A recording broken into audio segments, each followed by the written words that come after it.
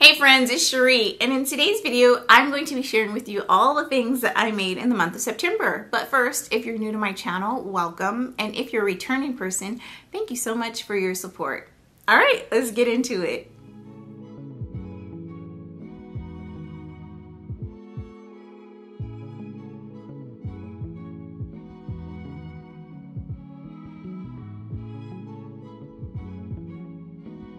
So for the month of September, I did not make a lot of clothing. However, I did do some crafty things. I will share with you the clothes that I made, and then I will share with you my crafty things and how I've been using them. But I do want to let you know that while I did want to sew more garments, it just didn't happen. I didn't have enough time in my schedule. My kids have returned to school. They're both playing 2 different sports. We are very busy in this household. Plus, we just ended summer, and so we were finishing up summer with some fun activities like some professional baseball games that we attended, parties, and things of that nature. There just wasn't time for sewing, and so I ended up just relaxing at night and reading and just enjoying my family. And now that summer has ended, I anticipate sewing more. So hopefully I'll have some more things to share with you in next month's video.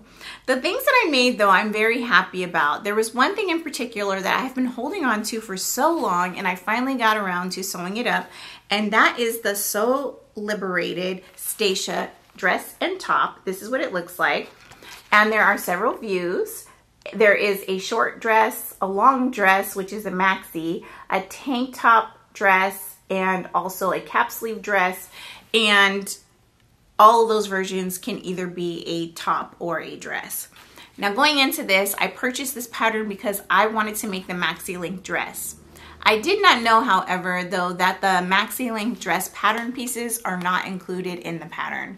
That was such a bummer. I thought I was going to be able to cut this pattern out, cut my fabric out, and just, run through that project on a Friday night. And that is not what happened, friends. I actually had to spend my Friday night altering the pattern. The maxi length dress pieces are not included. So what I did is I cut the skirt portion of the dress at the lengthen and shorten line. I measured out how long I wanted my dress to be, and I basically created a piece to go in the middle, and I connected it to the bottom of the dress pattern piece. And I had to make it wider in order to make everything match up.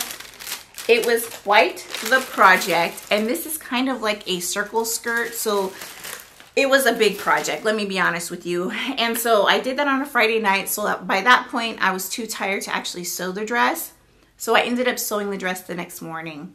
That Friday night is when I read the instructions. By Saturday morning, I thought, girl, you got this in the bag. This is just like making a t-shirt. I did not anticipate that I had made a mistake the night before.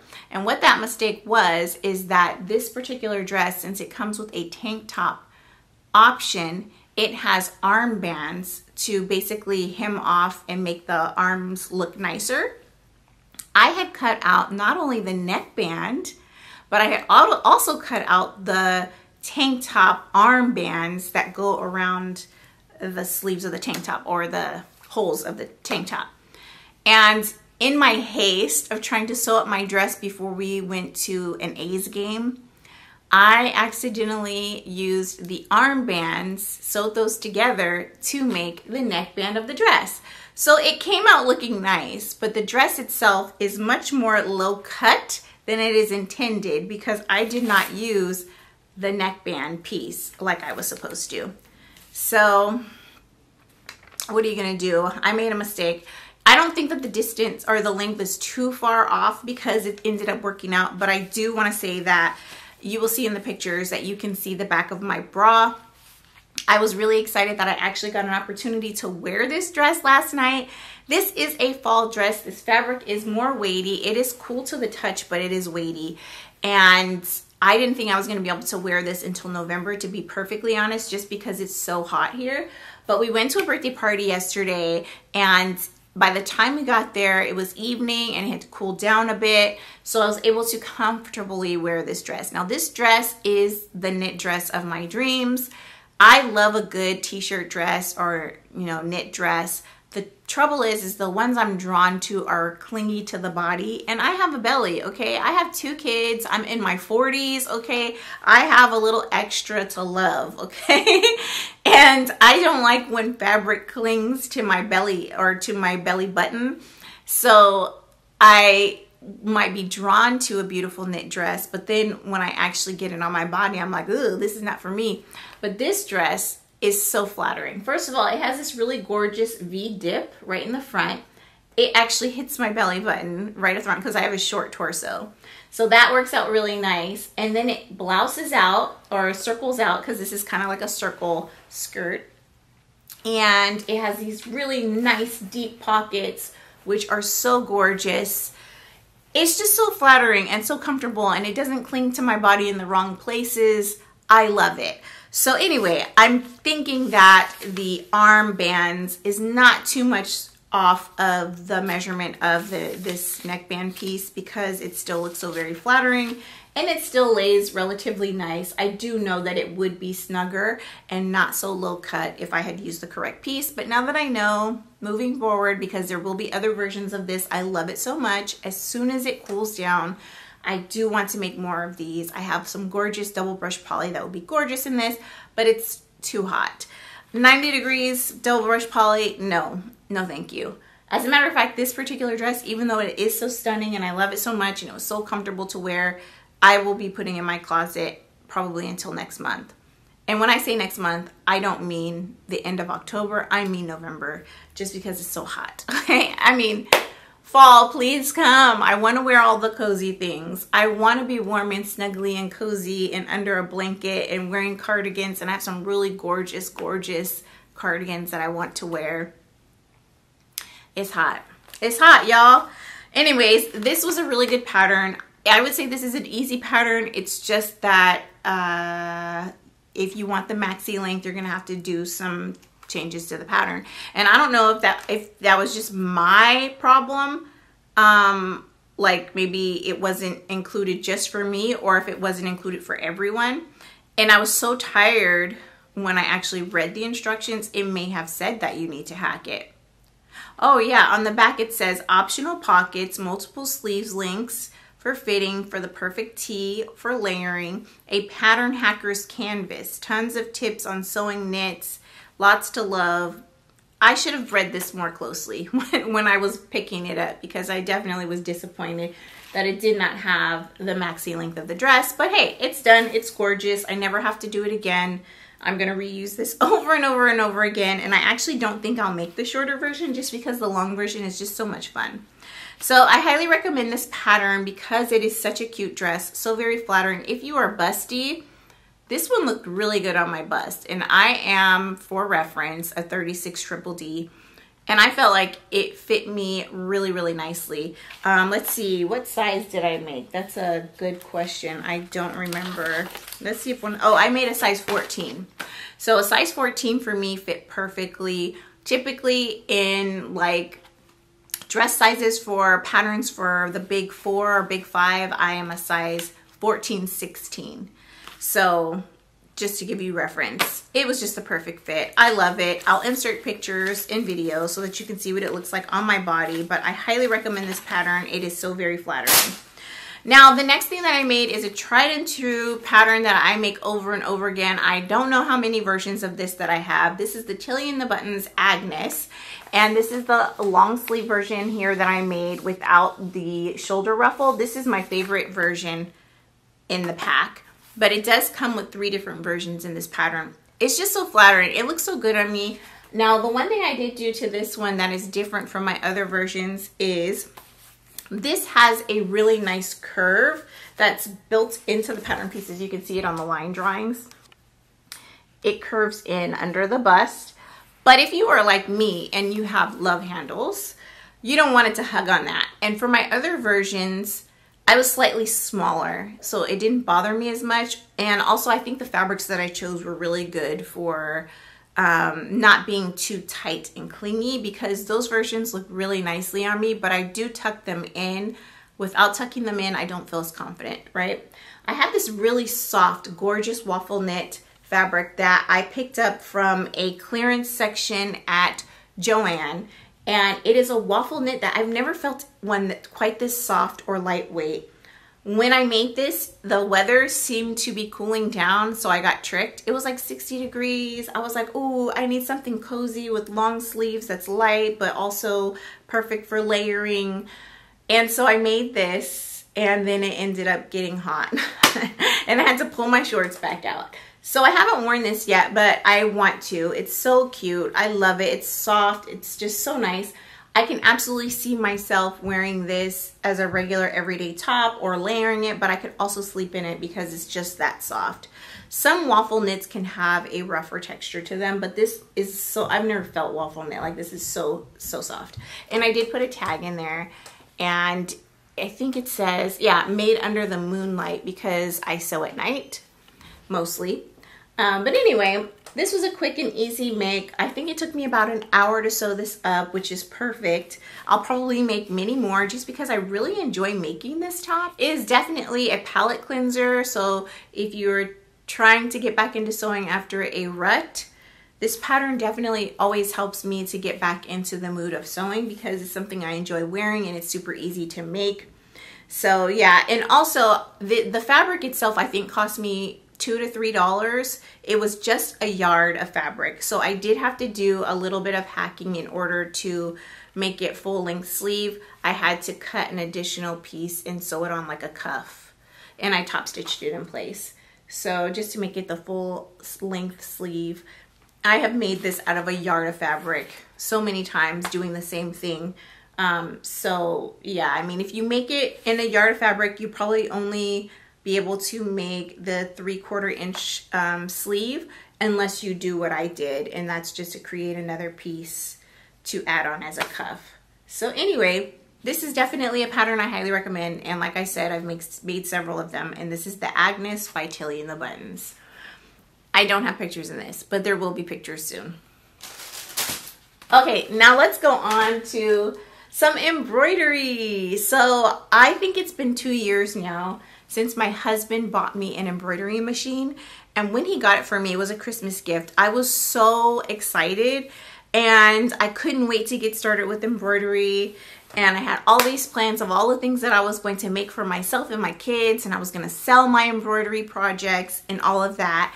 And then I got a little discouraged because I have the smaller brother embroidery machine, so it's only a 4x6 hoop, which means all of my embroidery projects are tiny. I wanted to be able to do big embroidery, and I didn't realize that I wouldn't be able to do as much with my 4x6 hoop. So I made a couple of things, and then I think I made a few things when I first got it, and then I made a few things last year. But now I'm really pumped to do more embroidery projects, and I started by first making myself a book bag. So this is just a cheapy little canvas blank from Michael's. I want to say it was like $2.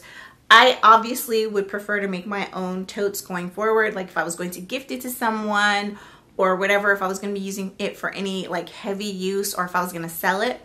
But I just needed a little bag to take my books and my water bottle up and downstairs and to different rooms in my house, because I always read on a Kindle, but I also have my actual book on me. And so if I'm going to go in the family room while the children are napping in the classroom and I want to read, sometimes I don't know which book I want to read, and so I'm a mood reader, so if I want something scary, I might want my book.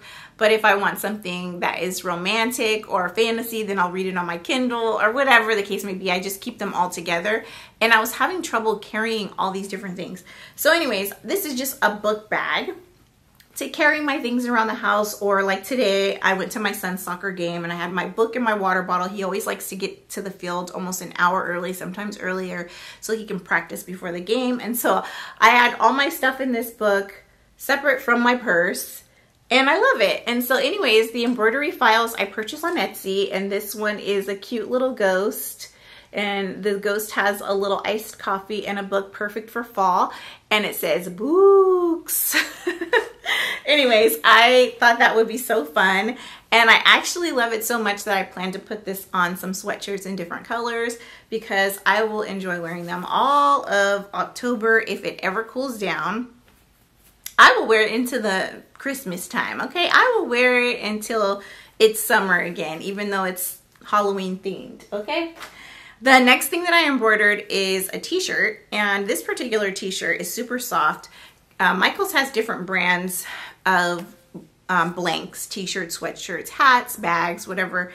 And this one in particular is, I'm pretty sure I got it from Michaels. It's called Canvas, Bella Canvas. Super, super soft. And for this embroidery file, it is fall themed, and I can actually wear this one even though it's not cold yet. And I love it. It has the big water cup, some fall leaves, your books, and it says I'm all booked. I love it. I think it's so cute. And so I think my next version will have a hot pink cup, just like the one that I drink out of now. But anyway, this was my next embroidery project, and I love it. I think I also want to put this on a book cover, and I'll show you some cute book covers in just a minute because I think that would be perfect for fall reading. So that was that one. Now, the next item that I embroidered is a sweatshirt.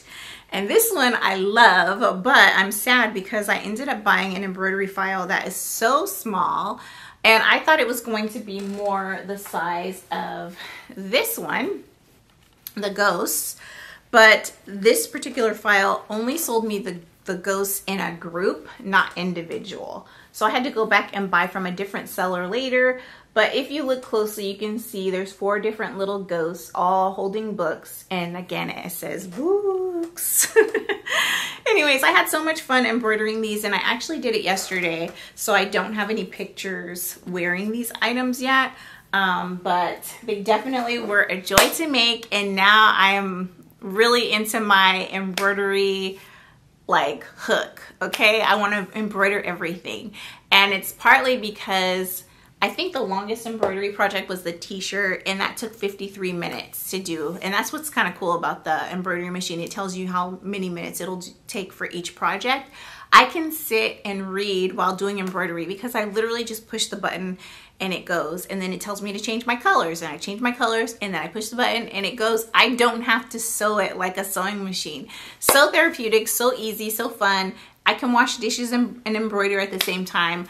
I can read a book and embroider. I can watch YouTube and embroider. It's just fun, quick, and easy.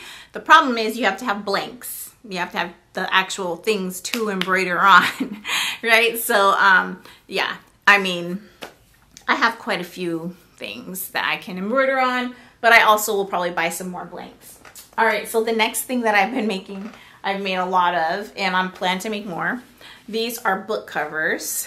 And the reason why I make book covers is because when you are reading a paperback book, it's very easy to just mess up the corners or just the books in general. I am a person, I'm not gentle with my books. I crack them open when I read them, and I just wanted them to be protected. I also throw them in my bag in the passenger seat of the car, and I didn't want them to get messed up over time. So I did a few different patterns. I drafted them myself to figure out which one I liked best. I used fabric in my stash, and actually these were the first 2 that I made.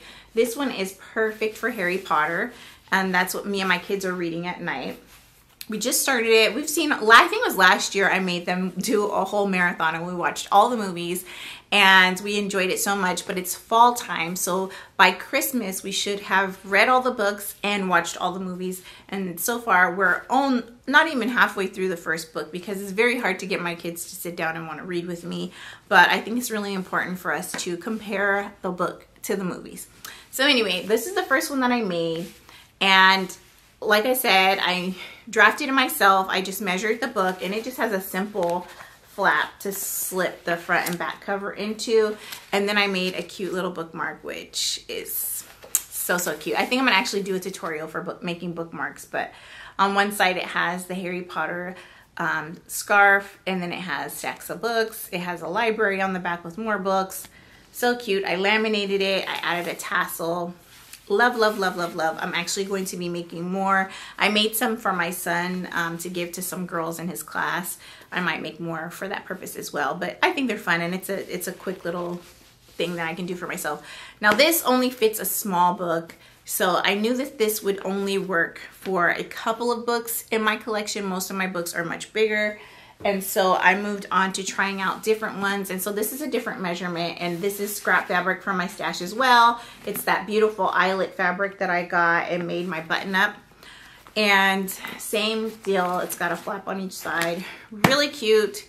Love this so much. Very feminine and gorgeous. And I could see myself using that one all year. But it is spooky season, okay? It is time for the spook. So I also made some skeleton ones. And this, I have fabric. I was planning to make and sell tote bags out of this fabric. So I had like 4 yards of this fabric. So I made a couple of book covers out of this spooky fabric.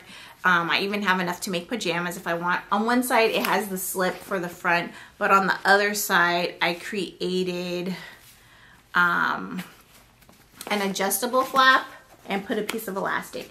That way, this book cover can cover different sizes of books, not just this measurement of this book.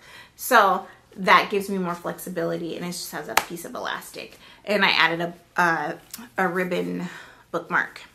So anyway, I made 2 of those, and I'm thinking about doing a sewing tutorial for these. These are 2 different measurements. That's why I have 2 of them.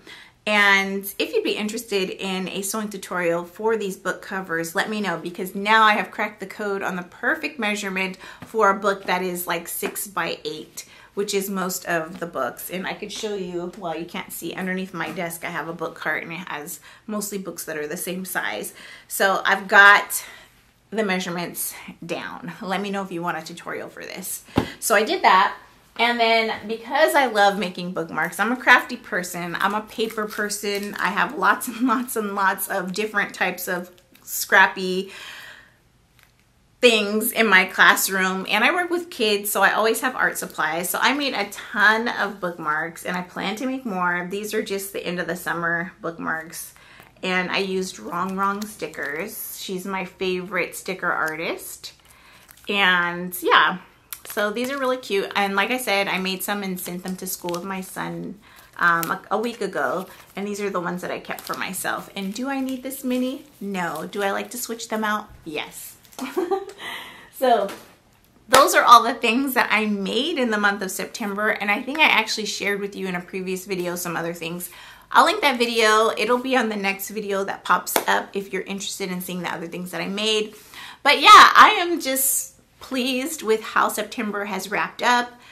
It has been busy. It was a really nice way to end my summer, the things that I did with my family, and I really appreciate you all for continuing to support me even when I am absent. So thank you so much. If you'd like to further support me, I do have some videos on my channel that do not have as many views. Please check out my channel and see if there are any videos that are on my channel that you didn't see before, and watch those so that I can increase my views on some of my older videos. But yeah, I just really appreciate your support. Thank you so much for watching this video. If you enjoyed it, please do give me a thumbs up. And if you haven't already, please do subscribe to my channel. I should be posting a video pretty soon to let you know what my upcoming plans are. I did share a couple of plans with you. This dress was one of those plans, but I have since come up with some additional sewing projects that I want to sew up in the month of October, so that video should be coming up soon. I hope you have a fantastic day, a wonderful week, and a wonderful start to fall. As you know, this is the second now week of fall, so I hope you enjoy the beginning of fall and that you get into all the fall activities. I'll talk to you soon. Bye.